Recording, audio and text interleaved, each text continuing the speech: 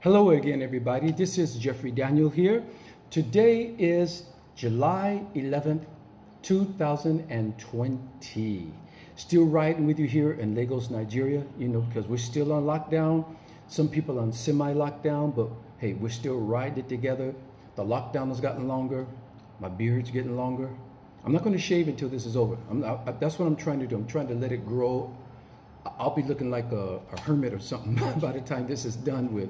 But I'm enjoying it. I'm just at home relaxing, so only go out to the market to get food or something like that. I don't do anything, so I'm just working in the studio upstairs at home. That's all I'm doing. Okay. So it's nice to be able to communicate with you again. And I appreciate you guys' responses, and I appreciate the fact that you guys are engaging, together with me in these issues, because we're all in this together. It doesn't matter what country you're in. We're all in this together. This is a global thing that's going on. And one of the main things that I wanted to talk about today is what's happening in America. I have a dance brother named Casper, and I can't remember if it was in the late 80s or 90s that, we were coming up with ideals to make movies with and different scripts and stuff like this. He came up with a movie called The Divided States of America. Isn't that ironic? Here we are in 2020, and we are living and witnessing the divided states of America. America is divided. It's not something that's going to happen. The race war isn't something that we're on the precipice of anymore. It has commenced. I'm watching in disbelief and horror. Can I say disbelief? Because I could see where things were going. You can see the direction things are going in. Let me tell you guys one of the reasons why it's gotten so bad, and it's getting worse. As I said before, we do not have concise leadership at the top. Yes, there's a president, but he's the president of the people who support him and follow him. If you disagree with him, if you're in the other party, you're his enemy. And that's not how you're supposed to run a country. That's not, even though he says he's a nationalist, that is not a nationalist ideology. That is a separatist. That is a divisionist. This is what's happening. Let me tell you how deep it is, you guys. Do you know what Trump said to his supporters? He said, quote, "We are in the process of defeating the radical left." When the leader of a nation addresses his nation and tells them that we are in the process of defeating, that is a declaration of war. He has told his people that we are at war. When you're a president, you choose your words. As I said before, what you say carries weight. What you do carries weight. So when you come to your people and address them and say that we are in the process of defeating, that's like an act of war, or war is in progress. Who are you fighting? Americans. Because, here's the thing about it. Every time we come out with a mantra, a saying, because of what we're being dealt unfairly, unjustly. So when we come out and say Black Power, as they did in the Olympics back then, as the Black Panthers were teaching us, Black Power, why do we have to say Black Power? Do we just wake up and get out of bed and just say, you know what? We need Black Power. No. It's a response to what is going on. We're not the aggressors. We are reactionary. If the Jim Crow had not been in place, if the police departments hadn't continued the system of racism, we would just get out of bed and be Americans and go on about our daily lives. We are black, so why do we have to say Black Power? We look in the mirror, we see black. You look at us, you see black. Why would we have to say Black Power? So now, why do we have to say Black Lives Matter? Why do we have to say we shall overcome? And you guys take what we say and twist it and use it against us. So now you're saying black lives matter, our lives matter. Okay, fair. All lives do matter. Not one black person is thinking that other lives don't matter. That's not what we're thinking, and it's not what we're saying. It's what you're misconstruing for the benefit of your own. I'm trying not to call you ignorant, which ignorant doesn't mean stupid. It just means lack of knowledge. From your own ignorant point of view that you want to spew back. Because if all lives matter, shouldn't black be included in it? Look at the word all. Go get a dictionary. Webster, Funkin' Wagner, whatever you want to get. Get a dictionary and look up the word all. It means all, inclusive, entire. It's all. So if all lives matter, then you should care about blacks too. You can't come to us and say we don't care about white lives. You can't say that to us. If certain people are reacting in a more, how can I say, in a more violent way or in a more aggressive way, but us people as a whole, we grew up loving a white Jesus. You know what? This is what's so, and I'm not trying to say black people are more this and that than anybody else, but think about it. Coming out of a black continent, Africa, coming up with a black, society in the islands and in the Americas and that, all the way to Brazil or wherever. And you brought us a white savior and said, this is your path to God. What did we do? We got down on our knees and we said, yes, Jesus, I love you. I love you, Jesus. Yes, Jesus. Yes, Jesus. We shout about it. We pray about it. We speak in tongues about it. We roll on the floor about it. We're even more holy about it than you are, the people who gave it to us. That has to be a very compassionate people. Because if we were to tell you, no, Jesus isn't white, he's black, God is black, you will not accept that just on the strength of racism. You won't accept it. If we go to Arab and tell them that Muhammad is black and Allah is black, no, they won't accept that. But you told us that Jesus was white. We love them. We love him. Yes, Jesus loves me. So we are very compassionate people. It's in our music, it's in our dance, it's in our walk, it's in our talk.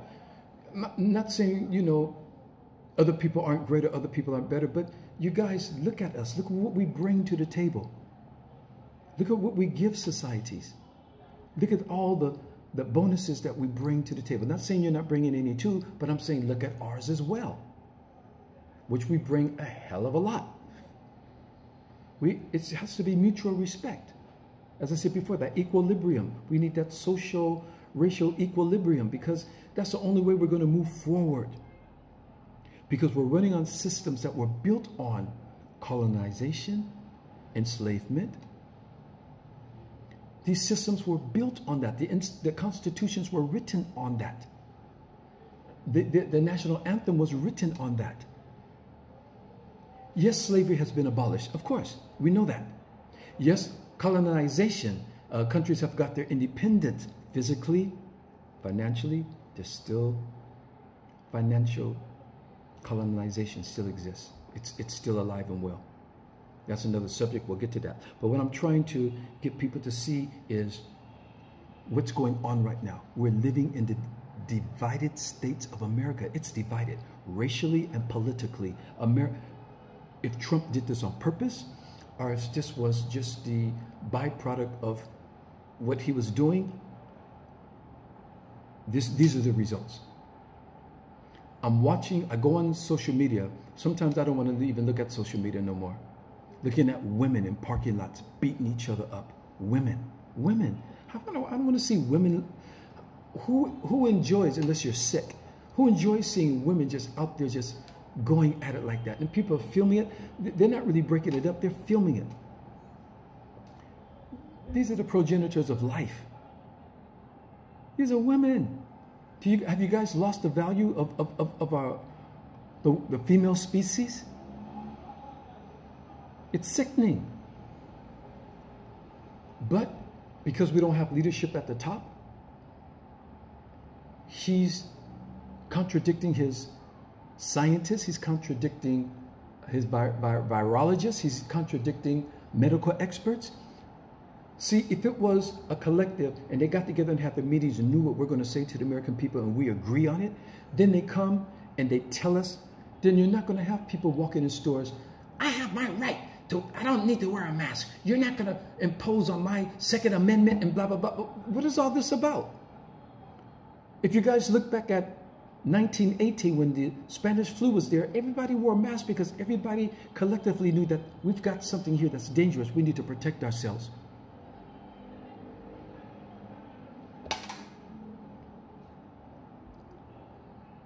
Like I say, don't go extreme to the left or to the right. Come to the middle, we can find a compromise. You don't need a mask on 24 hours. You don't need to be sitting in the house with a mask on. You don't need to be in a car driving with a mask on unless there's other people, passengers that are, outside of your immediate family or whatever like that. But when a mask is required, I think we should, because it's to help protect us and to help protect others and to stop others from, spewing out the virus at us. So, you guys, we need to try to work together. Our government's not doing it. I'm not here to bash Trump. If you're a Trump supporter, hey, I love you. If you're a Trump supporter, I love you just as much as whoever's going to support the Democrat nominee. I'm not here to hate people because you have a right to choose your political affiliation. That's nothing against me. But I hate the leadership and the direction that he's taken everything and everybody. And you guys who are following him in that, you're going to look back on history. History's going to speak for itself. When you look back at history and realize what you were part of and what you were helping do. Because what this thing is escalating into, it's getting nasty. It's getting very nasty. And when you realize that you were helping to fuel that. So now we have a black group, reactionary group. This started, they had some before, but I like to go back to 1965 when they had the deacons organized. You know where deacons come from? They come from church. So these guys were Jesus loving, I hate to put this there, but they were white Jesus loving black people. But they were being attacked by the police department, by vigilantes group, by the KKK, and they couldn't take it no more. So these guys formed their group. And they called themselves the deacons, as they were, deacons. They had 20 chapters going across Mississippi and Alabama. That's how organized they were. A couple of skirmishes broke out. Why did they get arms and come out? They didn't go out searching for people to kill. They protected their homes, their churches, their families. That's what they were protecting. Why? Because they were being attacked. Then it brings you to the Black Panther Party. Then it brings you to these guys now who are in Georgia. And these black men came out and they went into Stone Mountain. And that is I think that's the headquarters of the KKK. And they went there because their women were being threatened earlier, previous to them coming out. And that's what made them arm themselves and said, no, not our women and not our people, no more. They marched out there and they had what did they call those stuff? The megaphones or the mic. And they were calling out the extremist group. Hey, you guys, you want to come and attack us? We're here. Nobody came. They didn't even show up. Now, I'm not saying, oh, they didn't show up. Ooh, no, I'm not saying, I'm glad they didn't show up. I do not want our brothers out there fighting in the streets like that. I don't want to see whites fighting in the streets. I don't want to see nobody fighting in the streets like that. Because you're getting baited into this race war. And what's going to happen when the race war breaks out and you guys start actually shooting at each other in the streets, like you're beating each other down now in parking lots, inside of stores, in public places and whatever. Martial law, police state. Now you think coronavirus got us on lockdown? Wait till you see the social lockdown if you allow this to happen. But at the rate you're going, that's going to be the next step. All of our social liberties are going to be gone. It's going to be like living in America's going to be one big prison. Maybe some people want that to happen. Maybe that's their ideal of stopping progression. I don't know. Because what country wants to sell arms to its citizens? You know, I'm in Nigeria. You think all Nigerians are walking around with guns? No. I live in Japan. You think Japanese are walking around with guns? No. Because if you have guns casually at home like that, it's only a matter of time before a baby gets accidentally killed, or a husband and wife gets into a fight and somebody goes for the gun, or somebody says something to you and they don't like it and you take your gun and you're going to go out to defend yourself. You're going to use them. Now in America, it's gotten so normal for someone to walk into a church and shoot people in a church, for people to walk into a mosque and shoot people, for people to walk into a school and open fire on students and teachers. That's become the norm. And the government is not looking at that like we need to stop it. Like when Barack Obama came out and said, we need to see how we sell guns. We need to put a limit or a restriction. I mean, you need to pass a test to have a driver's license. You need to pass a test to do all these other simple things. So why not people be really, but why even have a test to have a gun? I mean, military grade weapons. Why do civilians need military grade automatic assault rifles? You're not going deer hunting. There wouldn't be much of a deer left. There ain't going to be much deer left if you shoot it with. So that's not for hunting. These weapons are meant to kill people. The NRA, they're the winners. The NRA are the winners. And the big pharma, those are the people who are winning. While we're out there killing ourselves and poisoning ourselves. What else do I need to talk about? Like I said, you guys are creating a culture of censorship. And I'm going to tell you why. When you go into stores and say, you know what? That's racist. Aunt Jemima on the pancake box. Uncle Ben on the rice box. The black guy on the cream of wheat box. Take it down. I grew up with these images. Now, Aunt Jemima used to be racist, pretty much. You can, if you look at the old Aunt Jemima, but they came and they revised that. They gave her a hairstyle. They gave her earrings. It's not the lady with the scarf on her head like a nanny in the kitchen, you know, cooking up for her masters or something. They got rid of that already. So they already made a step to do that. I'm not defending them saying that they should or not. I'm just questioning, is this the best solution for us to walk in the stores and not see any more images of ourselves? I'm in Nigeria. I have Aunt Jemima pancake soup here and mix because I love pancakes and waffles. Is that it? That we walk into stores and no longer see images of ourselves on the shelves? So that's going to make us feel empowered? So young kids don't see any of their images up there? Like when I was growing up and I was young? Snatching down statues, is that the answer? That statue's offensive because when you snatch it down like that, remember? Cause and effect. Action, reaction. It's a semblance. Okay? If you really feel it's offensive to you, let's go to the government, let's have a talk about it and find out what we need to do about it to make it better. But if we just go out there in a gang and let's just throw them down, you're offending people. You have to understand that.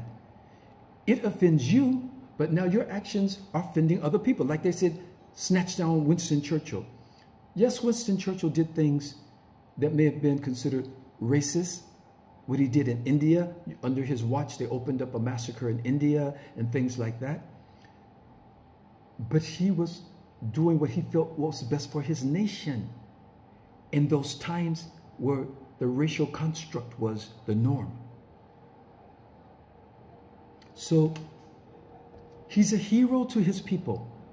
So when you want to go and just snatch his statue down, now what are they doing? They went down and snatched down a statue of what? Booker T. Washington or Frederick Douglass. So now they're snatching down ours. So you can't do it that way. If you want them down, let's get together and have dialogue and let's find out how we can resolve this thing. This thing is offensive, something. Let's put it in some type of memorial museum. As I said, like the Jews have the Holocaust Memorial Museum. The Japanese have the Atomic Bomb Memorial Museum. So maybe if we want the Civil War Memorial Museum, at the Slavery Memorial Museum, and put those images there so that young people can learn what happened and how it happened. Does that sound like a solution to you? Like I said, you don't have to agree with me. I'm not here to tell you what to think and what to do, but we're just sharing our perspectives. Maybe I can give you a better or a newer perspective. Maybe you can give me one. This is what this is, you know? So but it's creating a culture of censorship. So now when we get online and we want to talk about our history, hey man, but that's offensive. Snatch them down. This is what it's going to lead to. This is what it is leading to. You got people like General Sarwasutin Seti and Young Pharaoh, Politan. These people are having, what do they call it? Facebook jail or YouTube prison or something. And they're snatching people's things down because some people are saying that us telling our history the way it is offending certain people. But these histories need to be told because these people don't know our history. I think we all need to sit down and properly listen to each other's histories. The good, the bad, and the ugly, because that's what brought us here today. History ain't going to be beautiful for everybody, but that's history. Then we learn how not to do this, what to extract, what to, you know, how to make it better for everybody. All right? And stop taking our mantras. Black lives matter. No, black lives don't matter. All lives matter. Wait a minute. We have a reason for saying black lives matter. We're saying black lives matter also. It doesn't just mean no other life matters. That's not what we're saying. And you know it in your heart. That's not what we're saying. We're not saying other races don't matter. We're trying to say we matter too. So if you really believe all lives matter, then you would include black lives too. So if black lives said black lives matter, you would go, yes, they do. If Asians said Asian lives matter, yes, they do, because all lives matter. If whites want to come out and say white lives matter, we'll be the first to go, yeah, you do. Why do we have to come up with a counter slogan to discredit your movement if your movement has merit and if it's justifiable and it's something that you're trying to stop because you're seeing your people being murdered regularly on the streets and now they're finding people being hung. And what do they say about the hangings? They're suicides. So suddenly in the year 2020, after all the hanging that had been gone in slavery time and the Jim Crow time and all that time, we waited for the year 2020 to now start hanging ourselves on trees for suicide. Come on, please get out of here. Anyway, for Trump to say that we are in the process of defeating the radical left, he is encouraging his people to come out and fight us back for what we're saying.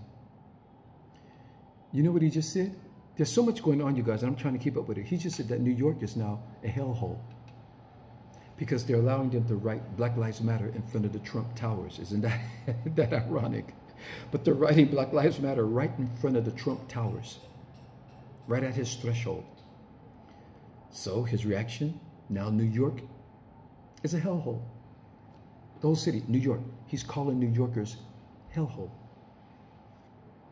This comes out of the mouth of what is supposed to be the leader of the free world. The President of the United States of America is resorting to this kind of language and this type of abuse to his own people, to his own country. And you say that we're not patriotic because we get down on one knee? Or you say we're not patriotic because we're coming out saying stop killing us, Black Lives Matter? But the commander-in-chief is calling New York a hellhole? And he's saying that we're at war with the people who don't agree with us? You can't make this up. Okay?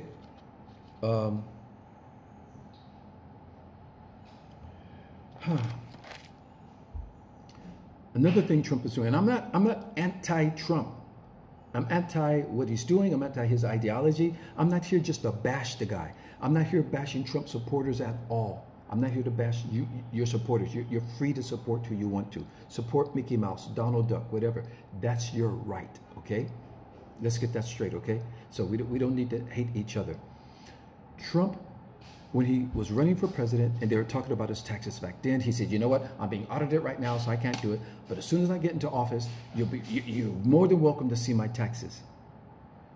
So now that they're asking for his taxes and now that they tried to pass a law, one of the Supreme Courts or whatever, that we can see them, he's calling it a witch hunt. It's a witch hunt. They're always after me. Wait a minute. You're the guy who said that we can see them. You guys, It's documented. He said on camera, you can see my taxes. When they came out and said, while you're being audited, there's no reason why you can't show them. Then you can show them while you're being audited. So he wiggled out of that one. But he said that we could see them. He's been in office over 3 years now. So now that we're asking to see them by law, he's calling it a witch hunt. This is what we're dealing with. I'm trying not to laugh, you guys, you know. Another thing, just Jeff Epstein and his partner, Mrs. Maxwell. Be careful, you guys, because when Jeff Epstein was arrested and put under police custody, he miraculously committed suicide in police custody. Yeah, right. Do we believe that? Now they're saying that his partner, who has just been arrested under police custody, they said now she's on suicide watch. Let's see how this all plays out. This is interesting, you guys. This is really interesting. Let's see how this plays out. I can't predict it. I don't know but let's see how this plays out. I don't want anybody to walk away saying that, oh, Jeffrey's a conspiracy theorist. He's into conspiracies. I'm not a conspiracy theorist, but I want to bring some things to your attention. I'm not telling you what it is. I'm bringing it to your attention and you decide, okay? Bill and Melinda Gates. First of all, how does someone who came up with computer programming and making computer software and applications and Microsoft in this, how does that person suddenly become an expert in the authority in vaccinations, in virology, government and world policy? Who is making this man all of this? How does he just step up? Well, Bill Gates says, well, Melinda Gates says, because now they're saying that the vaccination should be tested on Africans first.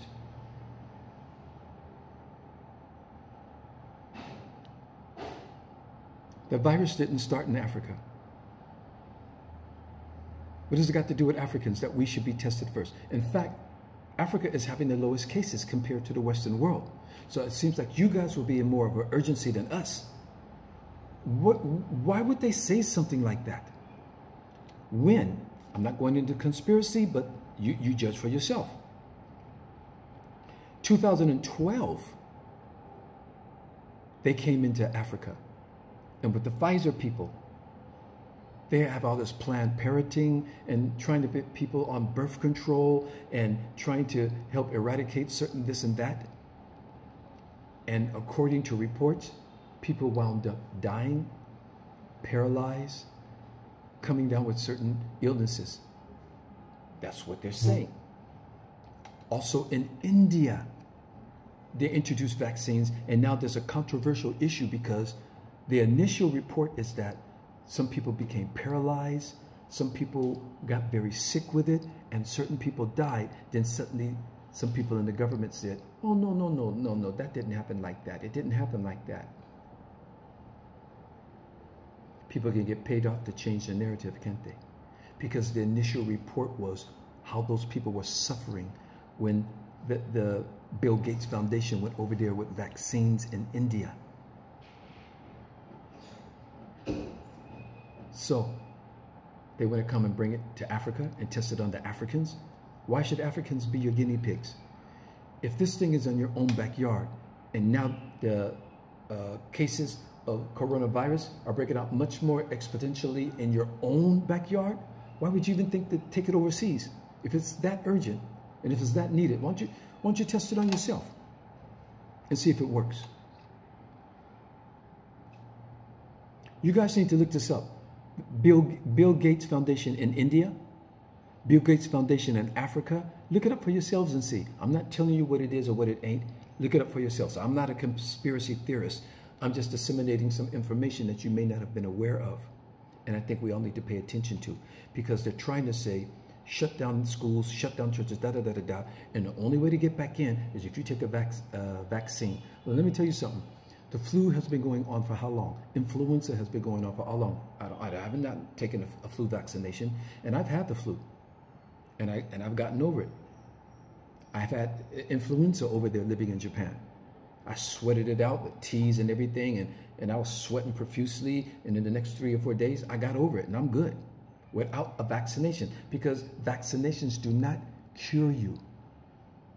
Only your immune system can fight off the virus. So what the vaccination does is to try to help your immune system to get that stuff out. But it's your immune system that actually defeats it. So boost your immune system, try to find things, get your probiotics, get all the things that help build your system up. And you guys eat so horribly that it's causing all these things to manifest in your body because of your poor diets of too much junk food, too much fried foods, too much carbohydrates, too much cholesterol, too much fat. All these things are killing you guys. Imitation this, imitation that, artificial coloring, artificial flavoring, all these things, preservatives put in the food. The cool thing I like about Japan is that they put a preservative pouch in there, in the canister with your food or in the bag. They don't put the preservatives in the food. So you're not eating the preservatives. You see, there's a difference. So, I mean, then, check this out, you guys. If Bill Gates is allowed to tell countries, you need this vaccination, you need this. If Anthony Fauci is, then why in the heck is Dr. Sebi dead? And why did all these other holistic doctors start coming up murdered? In a period of time, holistic doctors were coming up missing. I'm not a conspiracy theorist. You guys look this up for yourselves. Look up holistic doctors murdered, holistic doctors missing. Look it up for yourselves. The information is out there. Dr. Sebi was a holistic doctor saying that we don't need these Western medicine. We need herbs. Do you guys understand what medicine is and where medicine initially comes from? Medicine comes from herbs and plants. That's where medicine originally comes from. So what is Western medicine doing? They're creating chemicals that imitate these plants and herbs and synthesize them for mass production. So when you take them, whatever illness you have, so when you take these medicines, because they're synthesized in a chemical, it might cure or assist whatever is ailing you, but the residue of the chemical elements are left in your body and they create another side effect. It's funny when you go to America and you hear these commercials about drugs. They go, yes, this drug is good for this and it's good for that. Side effects could be drowsy, vomiting, nausea, blindness. The list of side effects far outweigh the illness itself. And I laugh when I see that because you hear them listing the side effects for like another 3 minutes after introducing the actual drug. So what's the point? Just like chemotherapy. If you have a cancer, which cancer is the imbalance of your cells. So those cells start taking over your good cells. So what do? They kill every cell in your body. So now you don't have an immune system. It's the chemotherapy are killing over 90% of cancer patients before the cancer could even kill them. Same thing with prostate cancer. They're finding out that most of the men that have the prostate treatment didn't even really need it because all men have a prostate and all prostates will enlarge. But there are things you can do to shrink your prostate. There are herbs that you could do like turmeric. There's certain other things. You guys can look this up. The anti-inflammatory things that are natural that can help you shrink your prostate. That you don't have to go to that doctor and get these harmful drugs and make yourself impotent that you can no longer perform sexually anymore. Because these guys are making money by performing these operations on you and giving you these treatments. They're making money for that. Look into it, you guys. Look into it.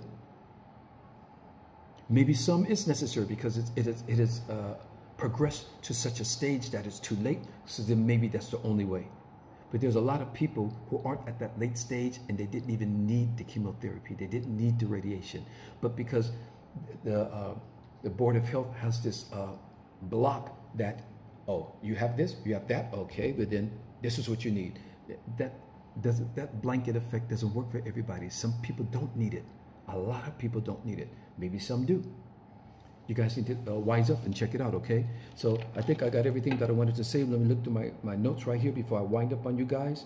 Oh, the last thing about Karen, okay? First they called it Becky, and then they called the girls Karen. These are people who unjustifiably call the police on people who are just innocently not doing anything. And that's why they call them Karen.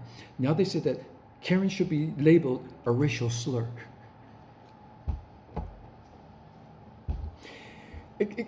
I couldn't, if I was writing a movie, I couldn't write this.